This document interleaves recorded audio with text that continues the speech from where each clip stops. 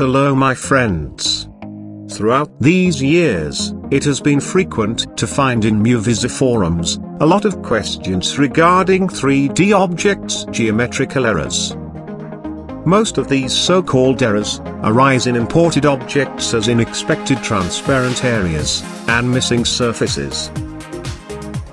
At this point you are beginning to wonder why this happens.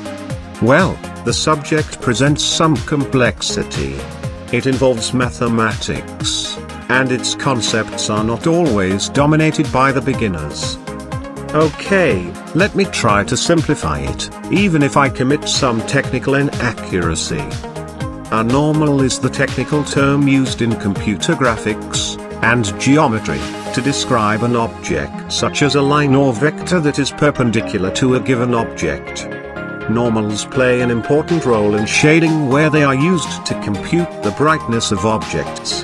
One of their major uses is in calculating how light will reflect off the face, and thus what the camera will see.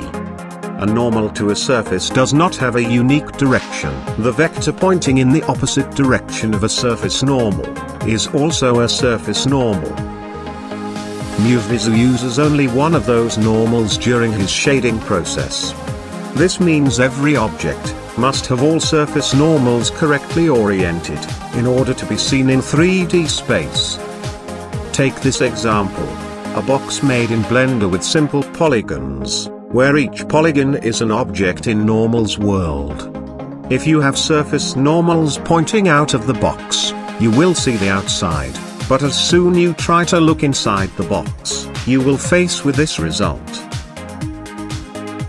When you want to export an object from Blender, you should be aware of whether the normals are properly oriented or not.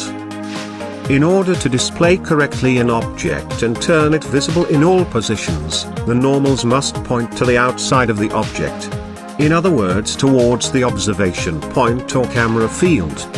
To check this in Blender, you must edit object, access the mesh panel and select face normals. It is thus possible to observe the whole model and verify that all normals are pointed outwards. If all normals are okay, you can export it to use it in Muvizu. Otherwise we have to correct normals. Go to Shading tab, use each command according your needs. Click Recalculate command, it corrects all object normals. Sometimes you need to correct normals manually, selecting each face at a time and flipping its direction.